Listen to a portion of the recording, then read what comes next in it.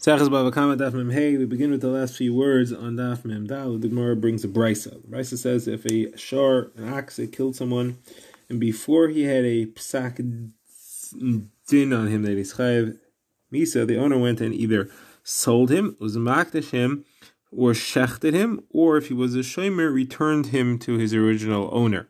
So all these four things are chal, they're all valid. The sale is valid, the hektish becomes valid hektish, the shchita works and the meat is now mutter to eat, and the shomer has returned it and it's considered to be returned, and he no longer needs to pay for it going forward. If, however, the Gemar din had already happened, so on the first three halachos, everyone agrees that the sale is not valid, the hektish is not chal, and the shchita is no good. The question is, if the shomer returns it, is it considered to be returned? That's a machlekes. Bava Kamma says no, it's not considered to be returned because you gave him something which is already asur bahana. It's already on its way out to be killed, and therefore you still owe him another shar. Rabbi Yaakov, however, says no, it is chal, it's considered to be valid, you don't owe him going forward anymore. So the Gemara says, what is that machlekes about? The Gemara first wants to say the machlekes is, if you give someone, if you return his isra that belongs to him, could you say that what I gave you, what you gave me, it's the same thing. In between, when you gave it to me, when I returned it to you, it became asur bahana. That's not my problem. So if you just return it, the exact thing that it is, the fact that it became valueless doesn't mean that it's not a return. That would be this machlekes. According to the Rabbanan, that's what we would not say that. We would say he gave you a shar which is worth money. You gave him back a shar which is valueless. It's not considered to be returned. You have to give him another one. But Rabbi Yaakov says, no, you could just say, this is the shar you gave me, I gave it back to you. Now, the Gemara says, you want to say that that's what this machlekes is about. It's not true. It's not what this machlekes is about, because if it was, it wouldn't argue in this case. They would argue in the case of chametz on Pesach. If you borrow chametz from someone and you return the chametz on Pesach or after Pesach, and now it became asur bahana, is it considered to be like you returned it or not? And that would fit this machlekes, but we don't have a machlekes between Rav Shimon and the Rabbanan in that case. On the contrary, they both agree in that case. The halacha is you could say you could return it. So what is this machlekes about?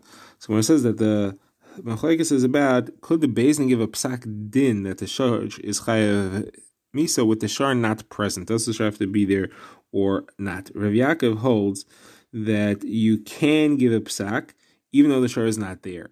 The Rabbanan hold the shar has to be there. Therefore, the original owner will say as follows: why didn't you give my shar to the Beis Din to paskin on? You would have given it to me. I would have sent him off to the agam. They never would have found him, and they couldn't give a psak on him.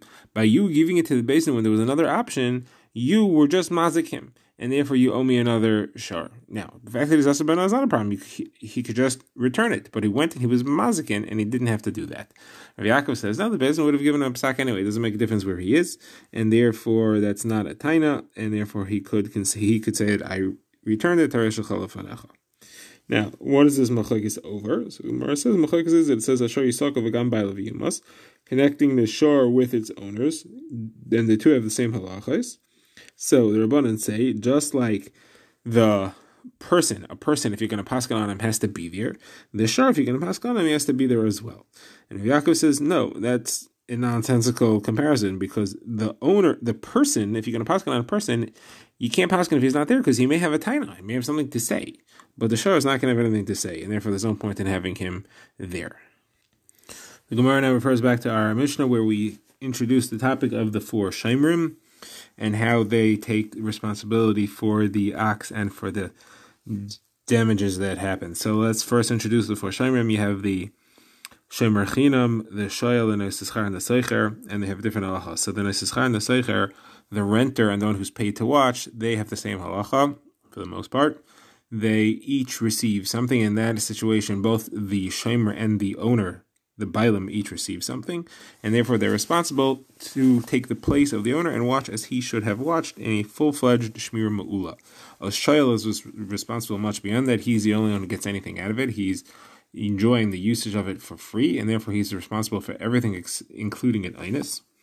Shomer chinam has the least responsibility. He's watching for free. He gets nothing out of the deal. He's just doing a favor for the owner, and therefore all he has to do to be patur is to make sure he's not pusheya. He can't be negligent. He doesn't have to do a full level as the owner would do. So the Gemara begins by quoting a brisa that says that the four shemrim take the place of the original owner. However, the halachas are as follows: if the animal kills as a tam, then it is killed, but it's pater. These four are pater from paying kaifer. If it's a muad, then they pay kaifer, and they have to return the full ox to the owner. Except for Shem Mechinim. Shem Mechinim is different. It doesn't have to return another ox to the owner. Someone asks, what's the pshat? If they did a shmira, so then they should all be pater. If they did not do a shmira, they should all be chayiv. So my answers are talking about where he did a shmira prusa. He did a minor watching. He did a very minimal washing. For a shemer chinam, that's all he has to do, and therefore he's pater by doing that. For the other ones, they are responsible to do a more practical, in-depth shmira, and therefore they are still chayiv. Now, the Gemara asks, hold on a second, there's a Mishnah coming up soon in a few lines that gives three opinions as to how much you have to do a shmira.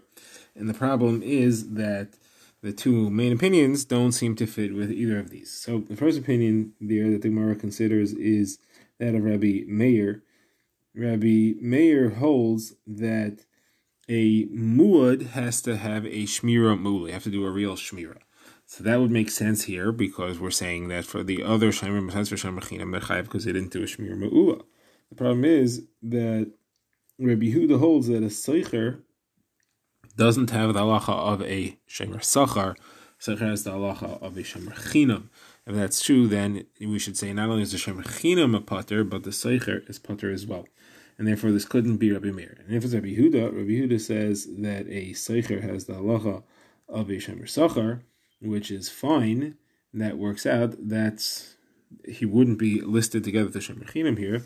But the problem is that he holds that all mu'adin are chayiv only a shmira pchusa, as we shall see soon, and therefore you shouldn't have to be kaifer at all, because the mu'ad, if there was a shmira pchusa, that's enough, and for all of them, there's no reason that they should do anything else. We just said that the cases that they did a shmira pchusa, it should be a patur for everybody.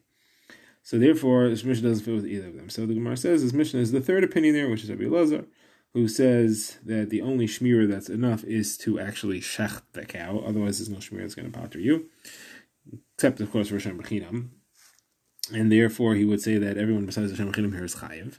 As far as the nice schar, as far as the Shemer Sachar, he holds, as far as the Seicher that is, he holds that he's like a Shemer Sachar and not like a Shemer Chinam, and therefore it fits with him as well. That is the Gemara's first answer. That is brought by Rav Huna bar Chinina. And then Gemara quotes Abaye. There's a different answer. This is really Rabbi Meir. And you will switch the opinions, like Rabbi bar Avua said that the Seicher is like a Shemer Sachar according to Rabbi Meir, and according to Rabbi Yehuda is the one who says that it's like a Shemer Chinam. Gemara now quotes another halacha brought by Rabbi Elazar. This one, Rabbi Elazar says if somebody gives a shar over to a Shemer Chinam and he damages the Shemer Chinam is chayav. If he gets damaged, the Shemer Chinam is pater. Rabbi says why? If he was makabel to take care of Nezikin, then he should be chayav either way. If he was not makabel, he should be pater either way. So Gemara answers we're talking about where he was in muad. Rava says he was makabel to take care of Nezikin, and it was a muad, or at least it was a nagchan. It was a violent animal. So when a person accepts to guard an animal like that, he assumes he's going to be worried about what the things that that animal usually needs to do. Things that usually happen to the animal, which is that he attacks others. Now, that's what he had in mind, that he would get attacked. He never thought about that, and therefore he's not chayiv for it. Okay, now we begin the Mishnah that was mentioned earlier. 3 opinions as to when you are chayiv for a shar. So it's Rabbi Meir, Rabbi Yehuda, and Rabbi Elazar. So Rabbi Elazar is the most machmer. He says even if you do a high level shmir ma'ula, you're still chayiv for any hezek that he causes. And the way he phrases that is ein shmir lasak, and the only thing which will get you out of having to pay for it is if you actually kill him, because then he won't do anything. But otherwise, you're chayiv for everything. Now, Rabbi Yehuda says that you only have to do that. There's a difference between a tam and a muad. So he says for a tam, you have to do a shmira mu'ula, a high-level shmira. For a mu'ud, you actually only have to do a shmira pchusa, a low-level shmira. You'd be pater if you do. The reason is because when the Torah describes a mu'ud, it says, v'lo yishmerenu ba'al, you're chayiv if you didn't watch it. That means if you did anything, you're pater.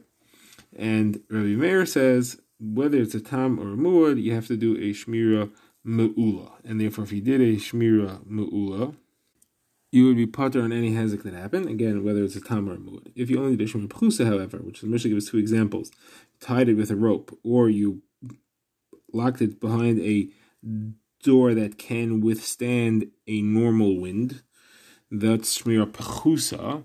If you did those two things, Mishnah says you're chayiv, because both a tam and a muad, you have to do a shmira me'ula in order to be pater. Okay, the Gemara begins. The Gemara explains what the three opinions are based upon. So Rabbi Meir, who says Yechayev do a shmir me'ula, learns as follows. Generally, a person does not do any shmira at all. He just leaves an ox alone. The Torah says you have to do a shmira. It says that if you don't, you be chayev for a tam. And therefore, it's saying you have to do at least a shmira pchusa. Then it discusses a muad, and it says v'lo yishmirenu, which means you have to do an even higher level. You have to do a shmir me'ula. That says by a muad. Now, you learn from shmira me'ula. You learn shmira me'ula from a muad to a tam, because both of them it says negicha. And if you learn b'gzeir shava, you have to do a shmira me'ula by both of them. Now, what's Rabbi Yehuda's opinion? So Rabbi Yehuda says generally a person watches his shar with a shmira pchusa.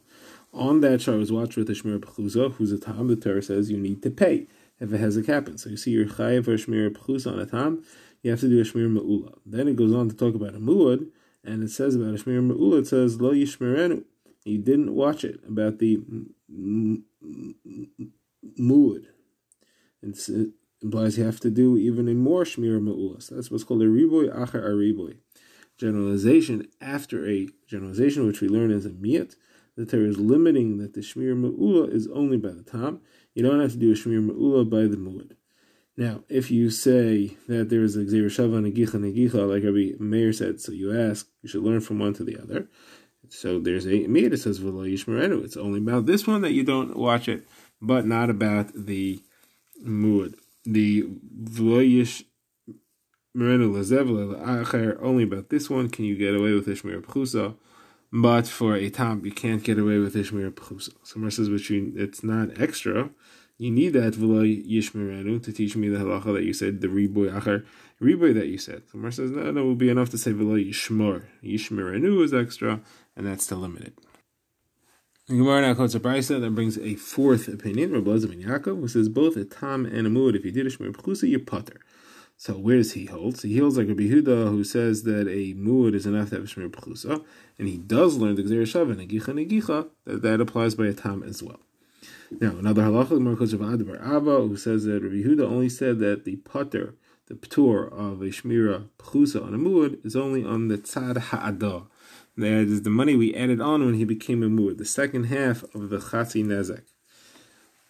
The completion of the nezek, of the chatzi nezek to the nezek shalim. However, the original tzad tamos ben kaima medis. The muad is paying 50% still as a tam, and therefore on that tam payment, tam halacha still apply, and you would be chayiv for shmir pchusa. You would need to do a shmir me'ula. Umar now quotes Rav, who's going to end up arguing on Bava Kamma. So Rav says a cryptic thing. He says that an animal which is muad to gore with its right horn is not become a muad to gore with his left horn. So the Gemara assumes that can't be teaching me what it sounds like simply. It can't be teaching me that if he always gores with his right horn, then he doesn't have to pay nezek shalim if he gores with his left horn. Because that's obvious that we've seen that halacha many times, that the specific thing that a shar is muad for, he's muad for. It doesn't expand to other things. So what is he teaching me? So he must be teaching me, the Gemara assumes, as far as how much shmir you have to do. So then the Gemara says, okay, so then what shita is he holding like? He can't be holding like Rabbi Meir, because according to Rabbi Meir, it makes no difference if he's a tam or if he's a muad. It's the same. Either way, you have to do a shmir me'ula. So it must be Rabbi Yehuda's opinion that there's a different shmir for the left horn and different shmir for the right horn in this particular situation. So Gemara asks, and if that's true, then we just had a Bava Kamma who says you only have to pay half the nezek anyway if you did a shmira pchusa, because the tzad tamos you pay yichayev for shmira pchusa, and the tzad muad you pater for shmira pchusa. So anyway, you're only going to pay half of it. So what's Rav adding here? So our answer is that Rav is adding that he doesn't hold like a Bava Kamma, and he holds that there is no split between tzad tamos and tzad moedas, and therefore you would have to pay fully in a situation where the animal was fully a tam or a muad. It's only in this case where one horn is tam and one horn is muad. That's where you have a difference, and you could say that half of the payment is tamos and half the payment is muedes.